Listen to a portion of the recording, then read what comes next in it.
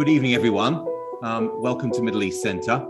My name is Michael Willis. I'm the director of Middle East Centre, and it gives me pleasure to introduce you to the 8th and final Friday seminar series of Hillary Term. Thank you. Welcome to all of you joining us here in Oxford, and welcome to everybody who's joining us online, our friends and colleagues elsewhere. This is the last of the series this term, and for the last 2 weeks of this seminar series, we focused on crises in the region that have regrettably rather fallen away from the public eye, despite the fact that they are very regrettably very much ongoing conflicts and crises. Recent events in Eastern Europe, of course, have only pushed discussion and coverage of events even further from the international attention. But at the same time, I think they are also remind us and are very reminiscent of the crises. Indeed, as those of you who came to our event on last week heard, there are clear parallels between what is going on in Eastern Europe and what is going on in the two countries we're looking at. Last week, we looked at Syria. This week, we'll be looking at Yemen. Before, and perhaps even since the events in Ukraine, represented the biggest humanitarian crisis on the planet. And despite this fact, Yemen has not attracted the attention and the coverage it deserves. And I know we at the Middle East Centre don't cover it as much as we should. Now, much of this neglect is attributed to the fact, or certainly to the argument, that there is a relative dearth of people with specialist knowledge of the country outside of Yemen. I'm therefore very pleased to have us with us here tonight, someone who is a genuine expert on Yemen, but moreover is undoubtedly the leading expert on Yemen in the UK. A good and long-standing friend of the Middle East Centre, Helen Lackner, has worked on and written on Yemen for nearly 50 years. She has written and co-edited no fewer than 6 books on Yemen, including most recently Why Yemen Matters in 2014, Yemen in Crisis: The Road to War in 2019, which is a new edition is coming out this summer, isn't it? Yes, yeah. And also later this year, Yemen, Poverty and Conflict. So we really have a speaker who is uniquely qualified to talk about the ongoing crisis in Yemen. Helen has a number of those books I mentioned. I think you have copies of them all available if you would be interested. Last chance to get them. Last chance to get them. So here is, and presumably signed by the author. If necessary. Yes, great. But therefore, with no further ado, Helen. Okay, well, good evening. Thank you very much for coming and competing with all the other events that are happening locally, let alone getting away from your latest news on Ukraine. I just want to say one thing about Ukraine. As we are all flooded at every news bulletin from the beginning to the end with dreadful human interest stories and how awful it all is for the Ukrainians, I think people should just try and occasionally just simply change the name from Ukraine to Syria, Iraq, Afghanistan, Yemen, Congo, and maybe a few others, and realize that all those people are suffering just as badly and have done for a lot longer. If you look at the death toll in Congo, I mean, it's beyond belief over the last 20 years. So I won't go on because, you know, this is an incredibly sad topic. And as far as I'm concerned, nothing further will be said on this topic tonight. Very briefly, I want to go over a few dates. Somehow there's a few anniversaries. One of them that really shocked me a couple of weeks ago, though it shouldn't have done, which marked the fact that Abdurrahman Mansour Hadi has now been president of the internationally recognized government for 10 years. Now, that isn't immediately apparent from the way he has governed the place or what he has done there, but I thought it's worth noting. I think it's also worth noting, given the earlier talks in the last term in particular, that now we're in the 11th year after a very major set of popular uprisings took place in Yemen, and they were partly involved in the resulting war which has taken place since.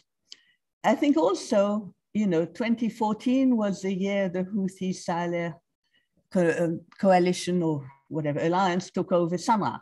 which lasted for 3 years, because by December 17, the Houthis killed Saleh, and that was quite an important thing. And then there's 2 sets of agreements that have been signed, that have taken place, but one of them was actually never signed. Since then, that were supposed to contribute to peace.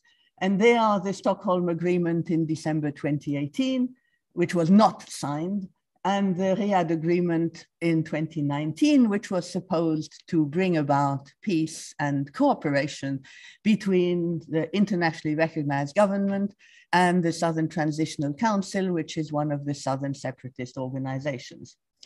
And the last anniversary is that later this month, we will have the 7th anniversary of the internationalization of the Yemeni civil war, which means that the suffering and killing in Yemen has now been going on for a full 7 years.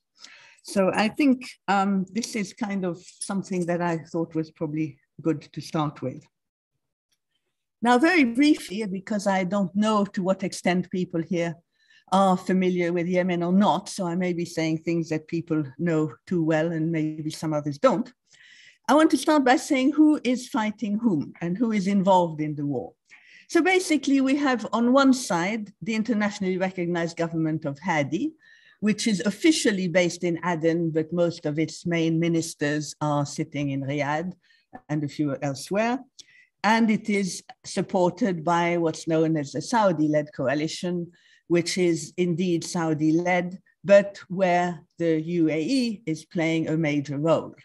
I think the UAE, until very recently, had a successful public relations operation by letting it be called always the Saudi-led coalition and keeping in the background, whereas in fact, their involvement has been, if not as intense as that of the Saudis, it's also very important, and they're also amongst the major decision makers on the outside of Yemen.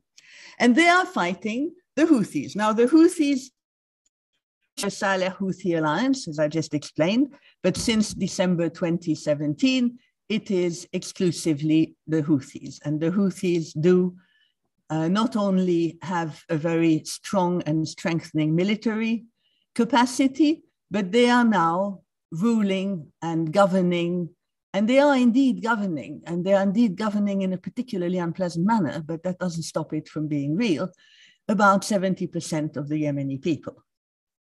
Now, there are other groups involved in the war, and one of them is led by Tariq Saleh, who is the nephew of ex-President Ali Abdallah, and who has his own forces, which were previously mainly in the West Coast and have recently moved elsewhere. The Southern Transitional Council, which is one of these southern separatist movements and which is dominant for various reasons, which we could go into later in question time. And then there are various other regional groupings. There are the Tihama Front and various other southern groups, etc. In the background, and all of these militarily in the terms of arms trade, which is extremely important, also diplomatically and also to some extent tactically with intelligence information and available, are basically the US, the UK, France, and other Western states who are opposing the Iranians, who are providing some technical assistance and some sophisticated weaponry to the Houthis. And in the background also, or maybe sometimes the front ground, United Nations and Oman, who are trying to mediate and bring about peace. So that's it. So militarily, very briefly, the current situation is that there's basically a stalemate. There's been a stalemate now for many years. There's occasional moments when something's changed. In the second half of last year, the Houthis appeared to be making massive progress in their attack on Marib, which had now been going on for 2 years. But they were then repelled in November, December by the arrival of some other troops from elsewhere. So basically one has a situation where the military movement is not that significant up to now. You have, the the focus on the fighting for quite a long time in the last few years has been around Maghreb. At the moment, this month, it appears not to be. That doesn't mean that it won't be next month. So these things are changing very regularly, and I'm not sure we want to go there.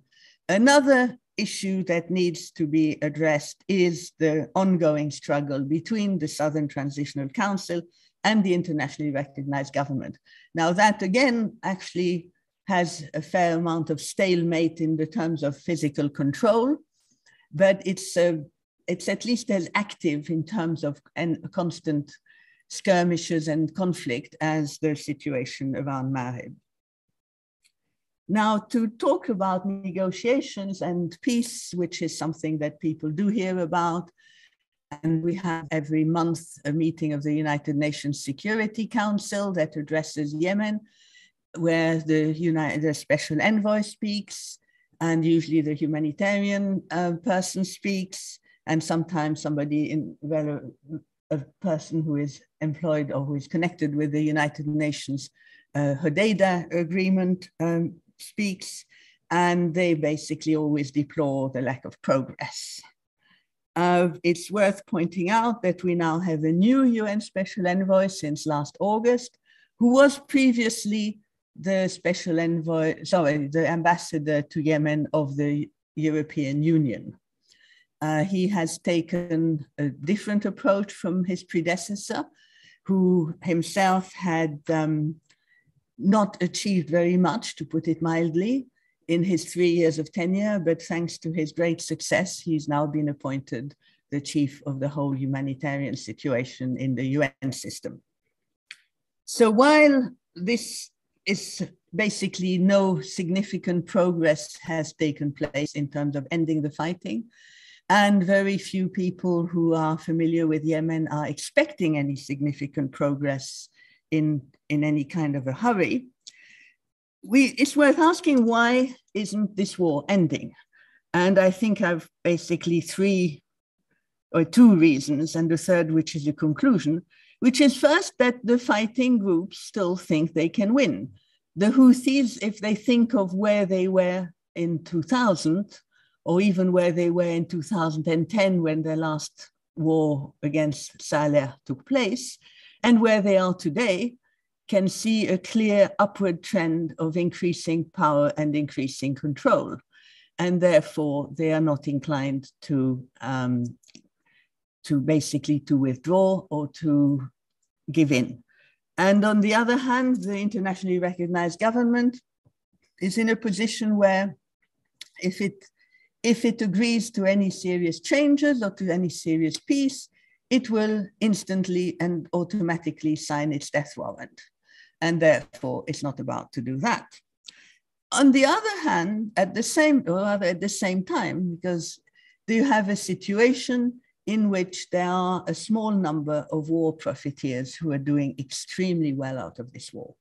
And they are not only people who are trading in weapons and such objects, but very much one of the big focus of this fighting, of the profiteering, is connected with fuel and fuel supply. And that's a very long and complicated thing that I won't go into.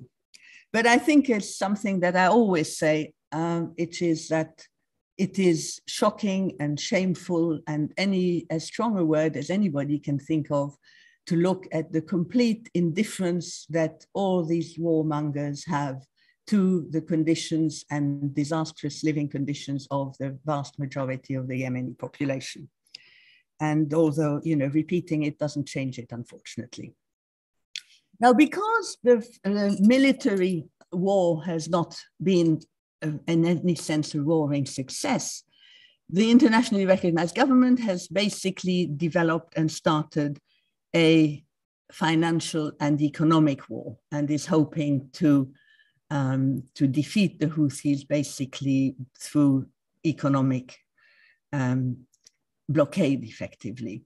And of course, that economic war and its implications, again, cause more suffering to the population and precious little to the leaders on any side. But the main features of this war were basically started in 2016 when they transferred the central bank of Yemen from Sana'a to Aden, which resulted in having two competing central banks, both of which are operating, one of which has things like the SWIFT code, while the other controls the details and the information and all the main operations that are needed. The main impact of this has been that you now have an incredibly vast differential in the exchange rate to the dollar for the Yemeni rial in the area under the IRG control, supposedly, and the area under the Houthi control. And here it's important to remember that Yemen imports about 90% of its basic foodstuffs, i.e. these basic grains and staples, let alone the massive amounts of fuel. So you now have, at the latest count a few days ago, 1 USD is worth 600 Yemeni riyals, or give or take one, in Houthi land, whereas in the rest of the country, it's now worth 1,100. It rose up to 1,000 at some point last December. So the cost of living, the cost of surviving for Yemenis is incredibly high. Another aspect, of course, of this war is the payment of salaries. 1.2 million Yemenis are teachers, administrators, health staff, etc. And their salaries, which are inadequate at the best of times, haven't been paid or are paid only very occasionally since that happened, so since 2016. Now, you'd think that it's in the areas that is not Houthi controlled, but it is. So we have, and both of the Houthis and the others are running oil and gas black markets, which again benefit a few people. So, and of course, the anti-Houthi groups are very dependent on financial and other support from Saudi Arabia and the UAE. The Houthis are dealing with this since they have very little access to foreign currency, by basically taxing anything that moves. And that includes humanitarian aid, and it also includes having a multiplicity of taxation and customs points throughout the country. Again, we don't want to go on forever, so I shall move on to the next one. This is really looking at why we have such a fundamental conflict in Yemen. And this first slide is focusing on the issues which have to be addressed in Yemen, regardless of the war. War or no war, peace or no peace, these particular factors will remain major constraints and are very important to, Yemeni development. And so first we have the limited natural resources and the economic potential. Water scarcity, which is well known, but is very important. There's been a mismanagement of agriculture and fisheries resources. The country has a low level of industrialization, and it has limited supplies of oil and gas. Had the war not occurred, oil would have more or less run out by now. Gas has some potential, I think, for 17 trillion, something or other. And that, although it has reasonable potential, it is limited basically by A, the cost of the infrastructure to export it, and B, the fluctuation of gas markets worldwide, particularly if we look in the foreseeable future, ignoring the current emergencies. Climate change, which of course also includes the issue of water, but it's becoming an increasingly important factor, and I'll talk about that briefly later on. Another factor is that Yemen still has a rapid population growth, which is almost 3% per annum. So we have a doubling of the population in 20 years. And finally, and I think that's extremely important, is the low level of skill and the low quality of education in Yemen. Solving and responding to the earlier list of problems I've given can be done very effectively and has been done and buying a highly skilled labor force that can take initiatives and operate in the kind of economy developed in the 21st century. This low level of education and still high levels of even of illiteracy mean that it's very difficult for Yemenis to benefit from this. More quickly, in a more temporary way, the Saleh's autocratic regime left a legacy of divisions. The ill management of the process of unification after 1990 certainly contributed to the Southern separatist movement. His divide and rule policy again contributed to the current fragmentation, and the prevention of new political forces has basically also affected today's situation, where there's very few new people to be involved in this discussions or anything. And of course, the regime was known to be very corrupt, but I must say corruption is a feature that is relevant today. At the economic level, I think there was a clear concordance between the neoliberal economic policies of Saleh, who was in favor of basically providing financial and other support to the clique of his friends and therefore enriching a small group of people, and the neoliberal policies of the international financial institutions. There was no conflict between these two. And again, obviously, none of these things were focused on addressing the needs of the Yemenis, all Yemenis in general. So again, I shall try and be brief on this one. I think it's important to note that, the war's been going on for 7 years. Yemen's been going on for millennia, and dealing with it all in 1 hour will guarantee missing out and forgetting a fair number of important things that need to be said.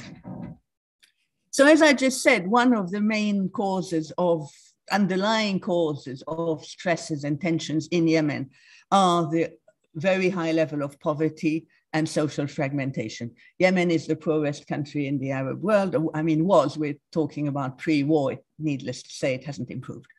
And social fragmentation, as I've just described. There was a series of 6 wars between the Houthis and the Saleh regime between 2004 and 2010. From 2007 onwards, there was a separatist movement in the south, which has developed and is ongoing. You had a whole series of tensions between the formal political parties in the early parts of last decade, mainly between the Saleh's GPC, General People's Congress, and the JMP, the Joint Meetings Parties, which was a conglomerate of the Islamist and tribal Islah party with all the other important parties. So it included some Zaidi parties, and it also included the Socialists and the Nasserists and the Ba'ath. And they were kind of forming a kind of coalition, you could say. But there was increasing tension around the elections and electoral law. And again, these are things that, we can't deal with in this amount of time. There was a succession crisis in the Saleh camp.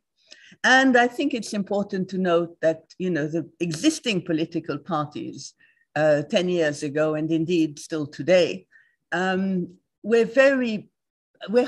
find differences in proposed political policies between them was really not that easy. Yes, you could say Islah had an Islamist trend, but, the allegiance to any party in Yemen was not fundamentally based on the proposed policies of said parties. The Nasserists sounded Nasserist by their name, but none of these parties had real policies.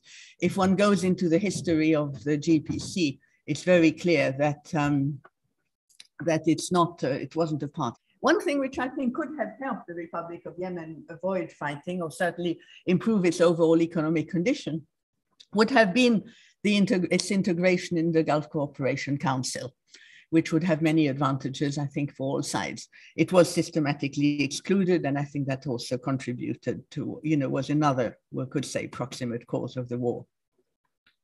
Now, I want to just talk very briefly about the humanitarian crisis.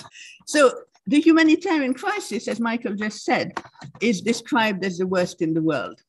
There has been quite a bit of criticism recently about its management. And there's also currently an evaluation of the overall intervention. And it's fairly clear that it could have been done a lot better. It may not be the worst in the world. I think if you really look at what's happened in Syria over that decade, it's also pretty bad. However, there's no doubt that the humanitarian crisis is extremely serious in Yemen. There are 16 million people who are, as they now say, food insecure, which means that they are hungry, and 20 million who need some kind of support. I was just looking at some figures from the WFP and others, and they claim that they did a great job in managing to provide support and food distribution for about 11 million people. So that leaves 5 million who didn't get anything in recent months. So we're talking about a situation where there is not a famine in Yemen, nor is there likely to be, but there is a very major crisis, and not only is the food situation grave, but also medical situation, infrastructure, and all other aspects are very serious. It's also important to differentiate between what is done under the UN system through the Humanitarian Response Plan and what is financed by the Kingdom of Saudi Arabia and the UAE. The Saudis have a thing called the King Salman Relief Fund, which also does put money into the UN system, but also operates a lot independently. And the UAE operate primarily through the UAE Red Crescent. The UAE Red Crescent is reputed to be operating in a very partial basis, a very biased manner. The King Salman Fund is also to some extent operating primarily in areas which are on the IRG side, or at least not on the Houthi side, but they also provide a fair amount of funding to the UN system, which is used everywhere. If you look at without going into the details of each year's funding, the main year where there was a high level of funding, i.e. 2019, when 7% of the humanitarian response plan was funded, which was the best in Yemen and possibly one of the best in the world. Usually humanitarian response plans tend to be funded at around 60 to 70%. The reason 2019 was so highly funded is because both the Saudis and the Emiratis put in significant amounts. I think about 1.5 billion between them, if I remember rightly. If you look at what's happened in 20 and 21, you can see that the funding's been much lower, even from a lower basis, lower requirement basis. I think that's very, it's very important because there are many issues. Of course, the Houthis have been accused, I think very correctly, of influencing the list of beneficiaries, of making sure that taking people off the lists if they don't like them. But even without that, the lists that have been used have been very out of date, and they have not been updated for a whole host of political reasons, which can be blamed on, I think, all parties concerned. I think another element that is a problem, first, the overwhelming majority of humanitarian assistance is going into basically food security. So it's both food distribution and cash distribution, which is mostly used for food purchases. There's another thing which, operating on an emergency basis is one thing and reasonable when you are in a few days of an emergency or even a few weeks. But when you're getting to year 7, some of it is beginning to look a bit permanent. And that, different approaches could be much cheaper and more effective, and particularly in things like domestic water distribution and medical assistance and things like that. But if you look overall at the situation, most years have been underfunded. And it's also important to note that if you look at the death toll in Yemen, which is, was by the end of 2021 estimated to be 377,000 people, the vast majority of these people have been people who have died directly or indirectly from lack of food and malnutrition and aspects that are not directly war related. And that's partly connected with the blockades. It's connected with all these other factors that I've just mentioned. So I'll finish with a few words on the environmental issues.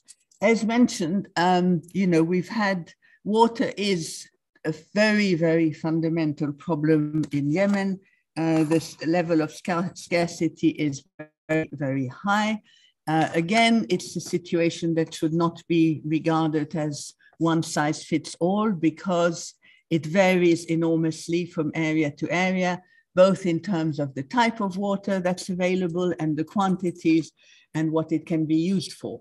It's worth remembering, for those who are not familiar with Yemen, that Yemen has no permanent rivers, has no lakes, obviously hasn't got any glaciers that are melting or anything of that sort. They're only basically, it's groundwater and rainfall. Prior to the war, and probably not that changed since, 1/3 of the water used annually was non-replenishable. So it came from fossil aquifers, and therefore is being mined and will no longer be available. Another thing that's important to remember is that the distribution of water and the distribution of the population are not complementary. So one of the areas that have the highest population densities, which are the mountainous areas, are areas where water is very difficult to stock and retain, and therefore they're more dependent on rainwater. Which brings us to the next aspect of the climate situation, which is that with climate change, rainfall has become both more unpredictable in timing and more unpredictable in quantities. So while you still have a large number of people who are dependent on rain-fed agriculture, they cannot, they used to be able to plant their seeds in March and they knew the rain was coming. They can plant their seeds in March and they might get flooded next week, or the rains might not come at all. So you end up losing everything.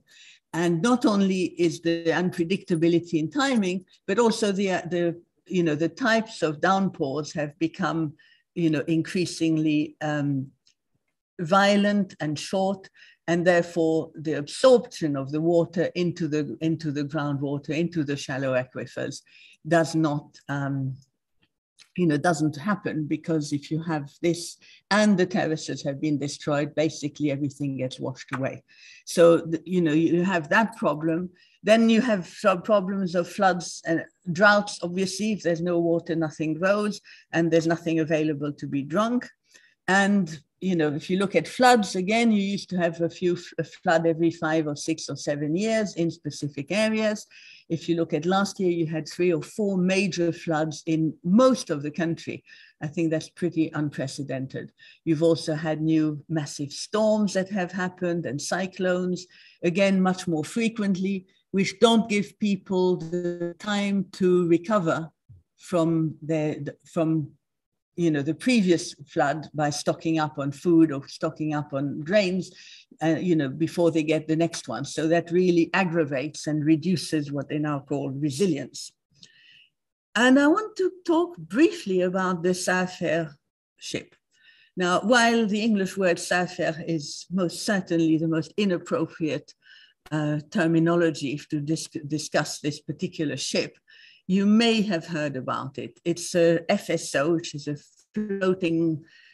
floating something. Basically, it's a floating storage ship, which is 7 miles off the coast in the Red Sea, and which contains 1.1 million barrels of oil. Has been there, is falling apart, or it's not falling apart. It could blow up, it could sink, it could rust anytime. The situation has been extremely serious now for many years. There's been big efforts to try and deal with this. The UN has tried very hard, but again, they had different departments in charge of the issue at different times. And basically until now, nothing was done, because ultimately the squabbling between the Houthis and the IRG prevented anything from being done. The squabbling was based over what would be done with the sale of this 1.1 million barrels of oil. it ignores the fact that after sitting 7 years in, or previously 5 or 6 years, in a basically rotting, disintegrating tanker, the value of this oil is pretty debatable, and certainly would not command the price per barrel of the cost of oil either today or even when it was at its lowest point in recent months. In addition, of course, to the fact that officially it would be embargoed and nobody be allowed to buy it.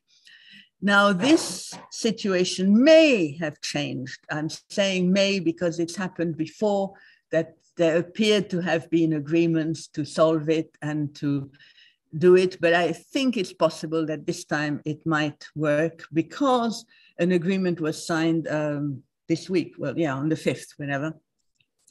Between, and that's the interesting point, it was signed between the UN, which is basically in charge of dealing with this, the Houthis who control it, and the third party is a very big business company responsible for importing most of Yemen's grains.